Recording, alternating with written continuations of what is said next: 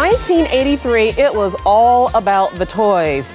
A number of great playthings landed on store shelves, but my goodness, they didn't stay there very long.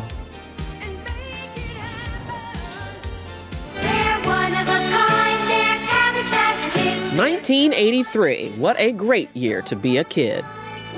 Cabbage Patch Kids grabbed headlines and even landed the cover of Newsweek magazine. They were so coveted, shoppers couldn't wait to get their hands on one. I got my dog! I got my dog! Remember the Care Bear craze? Care Bear's tummy shows just what you're feeling in your heart. Care Bear! These popular plush teddy bears were such a success, they even starred in their very own TV special.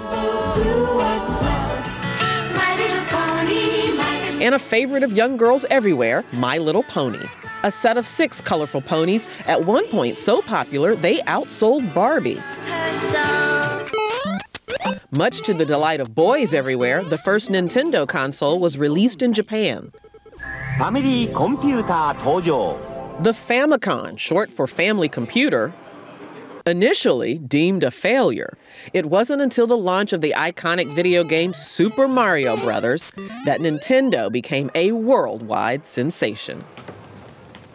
Man, we have all those products plus more right here in the studio. We're going to take a look at what the product was back in 1983 and compare it to what we have today. Oh, okay. Right. Yes. Starting down here, we have what was called the Famicom, which was short for Family Console. Ooh. How about that? That's the first Nintendo.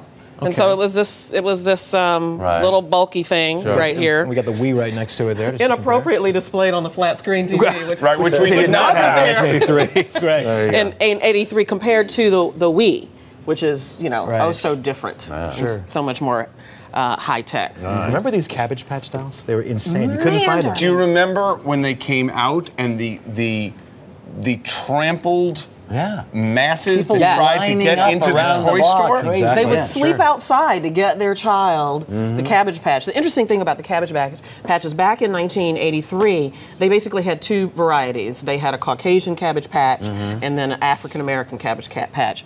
But now they also have a Hispanic one and an Asian one, so there's more diversity. It's a rainbow coalition. It's a rainbow. Cabbage Patch has gone Poetic, Russ. How about that? Yeah. Speaking of rainbows, the Care Bears. the Care Bears. Yeah. You brought these from your home. I don't remember Care Bears. You don't remember Care Bears? I don't. They weren't as big as Cabbage Patch, but they were definitely here. I think the thing about this is they're thinner today.